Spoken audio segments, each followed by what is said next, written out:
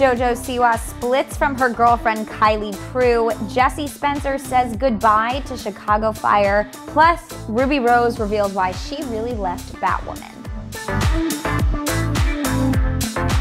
Hey guys, it's Allie for Hollywood Life with your news and entertainment.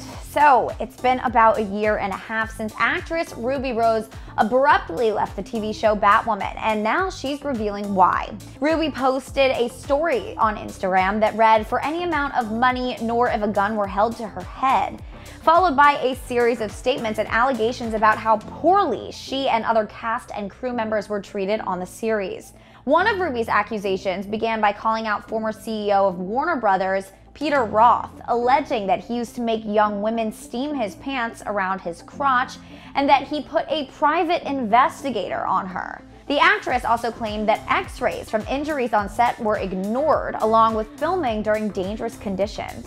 In response to Ruby Rose's claims, Warner Bros. Television Group released a statement saying that Warner Bros. Television had decided not to exercise its option to engage Ruby for season 2 of Batwoman based on multiple complaints about workplace behavior that were extensively reviewed and handled privately out of respect for all concerned.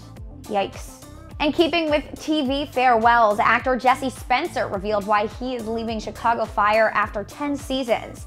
In a press conference, Jesse said that after 200 episodes, "I think over the years I realized I've been doing TV for a long time. I added it up, and I think this is my 18th year of television straight." He added that it was a difficult decision because he loves the show, but he has other projects he'd like to work on and wants to spend some more time with his family. "I'll be sad to see the character of Matthew Casey leave the firehouse, but eventually everything in life must be extinguished." And speaking of flames dying down, JoJo Siwa and her girlfriend Kylie Prew have split up after less than a year of dating. A source revealed to Us Weekly that the two have gone their separate ways as JoJo continues to crush the scoreboards on Dancing with the Stars.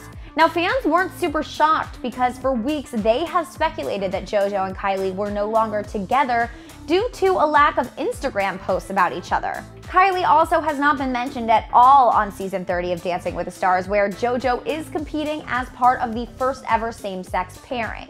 Fans also got a hint that things weren't kosher when JoJo posted on Instagram on October 9th that her week was one of the hardest in her life for so many different reasons. Still, neither have confirmed the split.